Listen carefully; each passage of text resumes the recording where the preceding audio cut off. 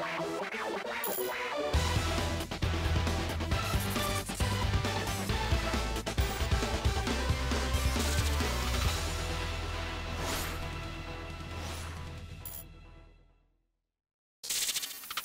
everyone, how are you doing? This is MD Tech here with another quick tutorial.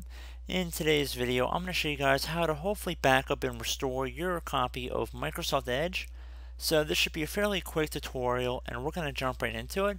And we're going to start by opening up the Start menu and you want to type in Folder Options. Best match should say File Explorer Options right above Control Panel. You want to left click on that. And now in File Explorer Options, you want to left click on the View tab. And now underneath Hidden Files and Folders, you want to make sure Show Hidden Files, Folders, and Drives is selected here. And that's indicated by a filled in circle right here. Then once you've ensured that, you want to click on Apply and OK. We want to open up the Start menu again. Type in this PC. Best match should say this PC right above Desktop App. Left click on that. Now you want to go underneath our local disk wherever Windows is installed on.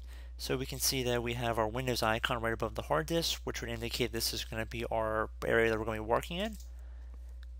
So you're going to open that up. And now you want to go underneath the Users folder, so double click on that. And now whatever your account username is, so in my case it's John Smith, I'm going to open that up.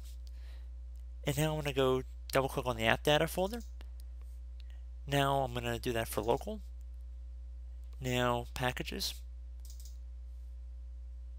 Now I'm going to go down to Microsoft.MicrosoftEdge right here, and then it should say _8WEKY, etc. Just really long text right here. And you want to right click on this, left click on Delete, and then it's going to say you'll need to provide administrator permission to delete this folder.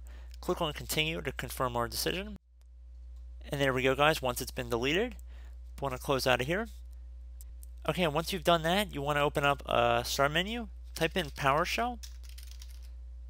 Best match should say Windows PowerShell. You want to left click on that to open it up. You want to right click on that, and then left click on Run as Administrator. If you receive a user account control window, you want to select Yes. Now I'm going to have text in the description of the video I want you to paste in here. And basically we're going to open up a notepad file, or at least on my computer it's in a notepad file. And I'm going to copy this whole thing. And I want you to copy from the description of the video. And go up to this top bar right here. And right click on it. And then left click on Edit.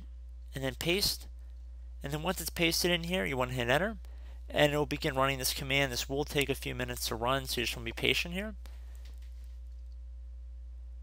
And there we go, guys. Once it starts blinking, that means it's finished running or executing this command, which means we should be good to go. I would recommend that you guys restart your computer at this time and then try and open up the Microsoft Edge web browser, and hopefully whatever problems you were having before have been resolved. So as always, thank you guys for watching, and I look forward to catching you in the next tutorial. Goodbye.